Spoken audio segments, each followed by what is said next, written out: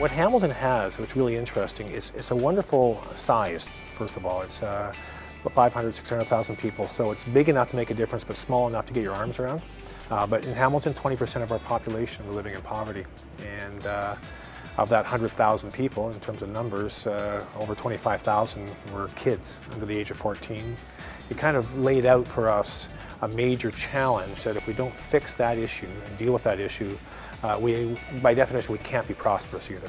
And so we collectively came up with a vision for Hamilton, and that is to make Hamilton the best place to raise a child. If it's a great place for a child to be raised, then it's a great place for everyone to live. We came up with a human capital development framework, and that is what we need to do to invest into an individual from the time they're born to the time they die to be as best and as most they possibly can be to be a contributor to our communities. What we're trying to do is actually build a resilient community, resilient people.